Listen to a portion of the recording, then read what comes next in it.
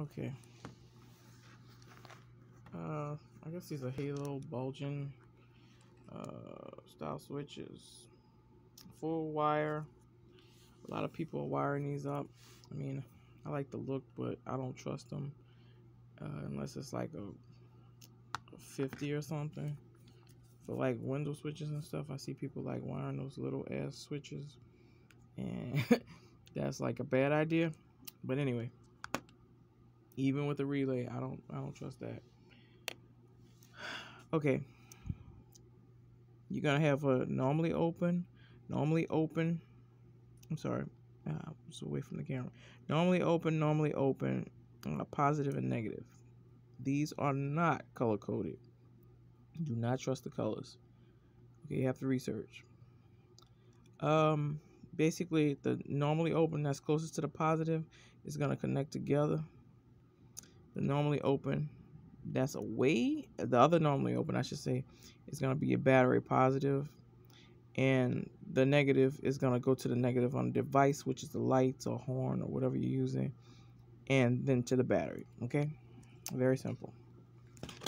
So I already have this one hooked up. Let me see. I'm gonna go ahead and take that loose because that's not a good connection. Give me a minute, and we'll see if we can get this right. So I have these little LED lights here, negative, positive, simple.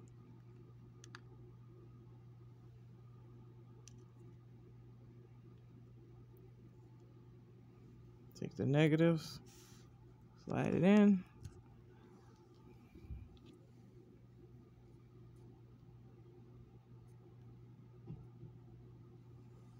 Positive, which is normally open. Positive on device would go to positive and normally open. That's connected together. And now I'm going to hit the switch.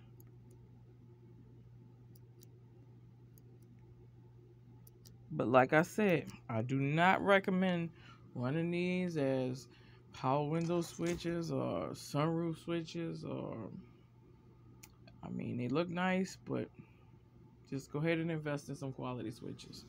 Even with a relay, I don't trust them.